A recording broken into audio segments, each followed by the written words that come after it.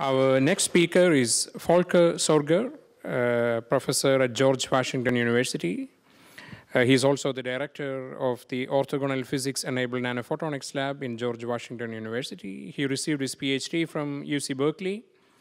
His research areas include optoelectronics, plasmonics, nanophotonics, including novel materials, optical information processing, and computing. Let's welcome Volker once again.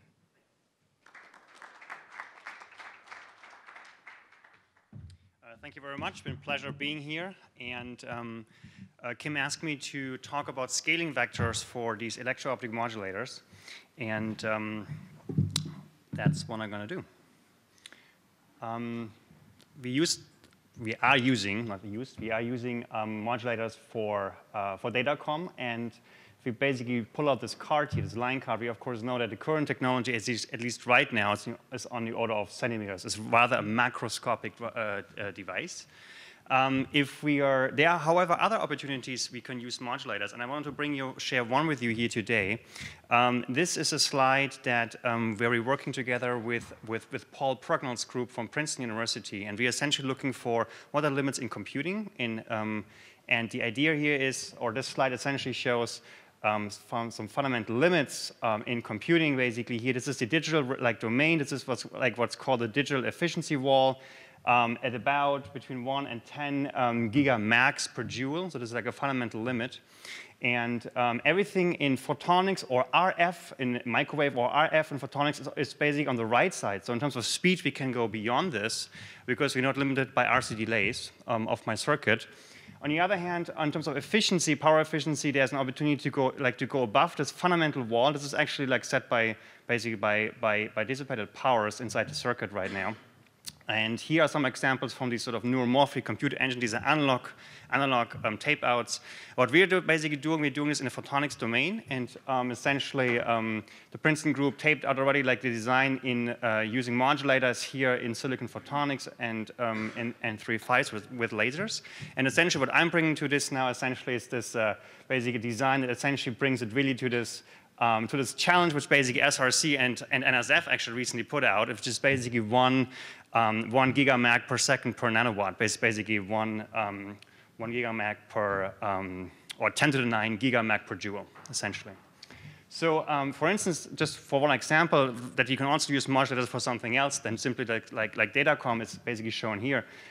This is essentially an optical perceptron. This is an optical neuron, essentially. How neurons work is you have multiple inputs basically coming in. I think this is maybe better on this one. If multiple basic inputs coming in, they are all weighted, and essentially then they are sort of summed up. And you of course see the sum essentially is it a photodetector. The weighting you can do with spectral banks. Essentially, these are tunable rings. And then essentially, you need to produce a nonlinear function. And there you can either use lasers or, for instance, again, electro optic modulators. And this is basically where you can possibly also use these optical or photonic neurons that basically we're designing in my lab. So how do EOMs scale fundamentally? You have two options. So fundamentally, photonics and electronics, or photons, don't interact strong with matter. It has two reasons, or basically simply one reason. The photon is on the order of 10, let's say the wavelength, 1,000 nanometer. The wavelength of an atom is basically is the wave function. It's 1 nanometer, so that's 3 orders of magnitude different. They don't interact strongly. That's why the modulators we have been talking about just now, they're great, but they are on the order of millimeters. Unless I use a ring, and I fold back the signal Q times, and basically now, of course, I can have some sort of enhanced interaction by, for instance, time in this case. The other option is I can essentially take the photon, the wavelength, and simply sort of squeeze it down to match that of my electron in my matter better, and therefore I have some interaction. This is the whole field of sort of plasmonics, or we can call it polaritonics. Polaritonics means a matter-like wave. So you simply play this transformer action essentially, and here's an example of a silicon hybrid photonic plasmon mode. So fundamentally, you have two options, Q up or mode volume down, and both basically work. However, Q up has some fundamental challenges. You have a narrow bandwidth, of course. You need possibly heaters, as we discussed. Energy goes up, speed possibly goes down, because again, these heaters might be slow. Your delay might be, also like your photon delay, your photon might be staying long inside the cavity, which basically fundamentally limits your remodulation. On the other hand, this mode, there's basically no cavity really here. Essentially, it can be broadband. This device, as we will show, this type of devices can be very compact, and we're basically talking about a few microns. That's it. The energy, therefore, the RC delay is short. That means energy is the device is fast, and the energy can be below 1 femtojoule per bit from a device only.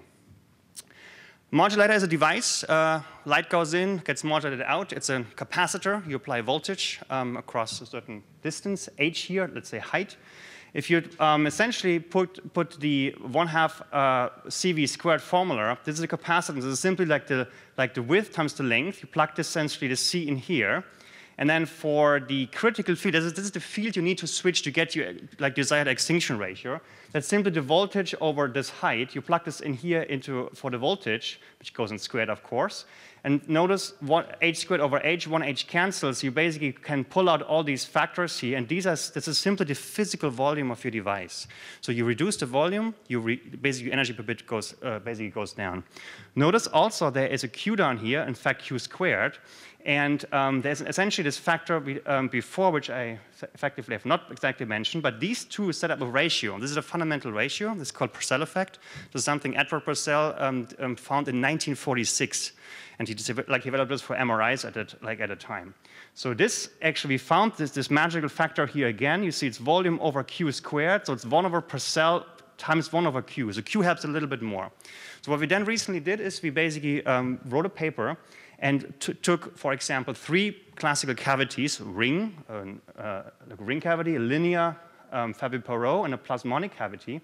We asked, what's the Q factor? What's the mode volume, setting up this Purcell factor here as a function of scaling. And these are basically color-coded here, as you can see. And then we implemented this inside an EOM model and basically asked, how good is the EOM as a function of scaling, physical scaling of this critical dimension, here the radius, here the length, and here the radius again. This is a plasmonic particle, essentially. And what we essentially find, it tracks, again, this 1 over Fp times Q reasonably well. So for instance, here, simply we're showing that essentially it matches this Purcell, the peak of the Purcell matches the minimum of the energy per bit reasonably well, basically. Of course, there's another Q factor in here, that's why it's not exactly matched. Notice also that the minimum point for the energy for the classical ring resonator is for rings that are a little bit smaller than 10 micron radius. This is exactly, of course, what Mike Watts has been demonstrated like a few years ago in his sub-micron or like a few micron modulator, which is basically this optimum point exactly around here. We can go smaller. We can make devices on the order of several hundreds of nanometers. Theoretically, we will give up a little bit of energy, but we can get reasonably small overall. Can a cavity help fundamentally? The answer is yes. The way it works, essentially, again, you fold back your signal. We can ask, for instance, how about footprint? So if you take a certain footprint from a cavity, let's say linear here or folded back, which basically scales, of course, with Q, you can ask how much longer, how much more footprint, essentially, do we save if we go from a linear device to a Q folded device? And the ratio basically is shown here. If you go through the numbers, essentially, we come up with essentially the FSR over full of half maximum, which is actually the definition of the finesse. So you win by the finesse in terms of footprint. This is fundamental. So you have a finesse of 10, basically that's basically how much you win. Material and mode. This is basically how every modulator basically scales. The effective index is to be maximized, has 3 factors. Number 1, you can, let's say, starting with the middle one is the easiest one. You have your index of your material switches more or changes more. Of course, you get more switching. If that material does not overlap with the optical mode, well, then you don't win. So you need to make sure the overlap is high. In photonic device, it's given is usually 100%. But in a possible, with new materials, with two-dimensional materials, this might be very low. So you need to take care of this. And the other one, of course, is we also might have a slow light effect, like essentially like a high group index, which also helps. To show this as an example, everything on the left here is silicon. This is in TCO, a transparent conductive oxide, and this is graphene. Everything on the left essentially was what we talked about this morning, and I guess graphene, like germanium, is a little different because it's a Franz Keller's effect. This is basically a plasma dispersion. This is basically carriers here, where you inject carriers. But notice essentially, even if you change the carrier concentration here, it changes really only by very little, essentially. So therefore, our electro optic modulators are millimeter long. If I have now, for instance, an ITO, and I bias it in such a capacitor that I essentially get an capacitor, like an accumulation mode right here, it turns out we can change the index by 2 orders of magnitude, and that my effective index change, therefore, is much, much stronger. So for instance, here I have a more than unity index change in the real part, and a factor of over 10 to the 2 in the imaginary part. So now I can design interesting modulators, which essentially are 2 or possibly 3 orders of magnitude smaller because I need less accumulation length. Graphene is also very interesting. There's this, like the effect called Pauli blocking. This is a band structure. What you do basically, you modulate this Fermi level here from here to up here. Once the Fermi level is here in the middle, essentially you can have transition from here up here because the states are empty up here.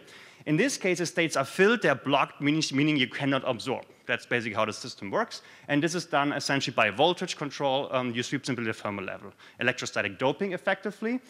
And the index change is also very dramatic. You see here the real part, imaginary part. Again, more than unity, you have a very strong index change. Notice, however, that in this case now, the effective material of your cross-sectional mode, you can change it essentially by the entire mode. Let's say something on the order of lambda. In this case, my accumulation layer is just a few nanometers thick, let's say 10 nanometer, which means now I'm limited to, I have a small overlap now, and here it might be even worse. I only have 1 nanometer or so. So of course, this brings to the question, how does the actual mode change? This is a paper we wrote, and we looked into the actual index change, or the actual modulation performance. So up is good as a function of mode overlap for these 3 different materials for 3 specific modes in this case. And you see here, even if we have a photonic mode, in silicon we need almost 100%, that's all the way to the right, so almost 100% in like a mode overlap to get a reasonably high switching, which is still not that high compared to these other materials. So it turns out if we switch to these very exotic materials, effectively we need a lot less overlap to get a much more effect of switching. So we have 2 design rules here, 2 vectors essentially. We can use a photonic mode, which has a very basically unity high or at least 50% high overlap factor. My index change fundamentally is limited. However, and my group index might be in the mid-range because we have high index materials. Plasmonics or anything polaritonic, essentially we have probably a lower or maybe even a relatively low, depending on my material, overlap factor. My index change can be unity, in fact, very strong, but and my group index can be also reasonably high. And here are 2 examples basically from our paper, which right now is pending, and where we basically show, where we sort of map this entire basic equation out. Another example we can look into is using, for instance, a graphene, one of these very exotic materials, of course, for this community. Here's a previous device which essentially shows, here's the modulation. It's an EAM, an absorption modulator. The blue curve basically shows the absorption modulation. Here's a function of chemical potential, meaning voltage. And essentially, this is the device. They take 2 films, bias one against the other one. Essentially, they see this sort of like switching here. And what we simply then did is we improved upon this device by changing this mode from a photonic to a plasmonic mode, meaning we used one of these electrical contacts here to define the optical modes and to contact the graphene at the same time. This essentially helped us reducing the contact resistance, and we improved basically on the electrostatics of this gate oxide, and that essentially allowed us to have a modulator which is basically sub 1 volt in terms of like switching. So that's interesting. Here is a bit of an overview, the particular device design. On the left here, the actual device, this is all taped on silicon and basically co-integrated or hybrid integrated. This is the optical most cross-section, like cross-sections. These are all some sort of photonic or like plasmonic modes. The transfer functions, and essentially here the energy per bits for these, like for our devices, in units of femtojoule. So we're really trying to get basically sub-femtojoule from these, for these devices. So performance, here's the other Moore's law, which I'm personally very interested in. It's basically what is the energy per bit to switch a signal. And for instance, here's our good old friend, the FET. Oops, the wrong one. The good old friend, the FET, which essentially is shown right here. This is the gates only. And if you look at the gates only for like these various like technology nodes here, essentially we're seeing we can get up to, now here's an interesting unit. This is the energy, and this is basically in KT. So in fundamental units of Boltzmann constant times temperature. This is for 300 like Kelvin. And just to give you a feel for it, essentially 1 kT, so kT is 10 to the minus 23, 300 K, so basically like your 10 to 21, 10 to the minus 21. That's basically 1.1% of atto, of 10 to like minus 18, so essentially we're down to like this very, very small number. FETs right now give us about 4 attojoule of the actual energy per bit, so like a device by itself. But if we add the wire, of course, then essentially we are losing 2 orders of magnitude because we have these fringe capacitances. This is something Gordon Moore knew already because, like when he said in 1963, the technology limit of this will be the discharging of wires. He knew that already. So, and you see it actually explicitly here.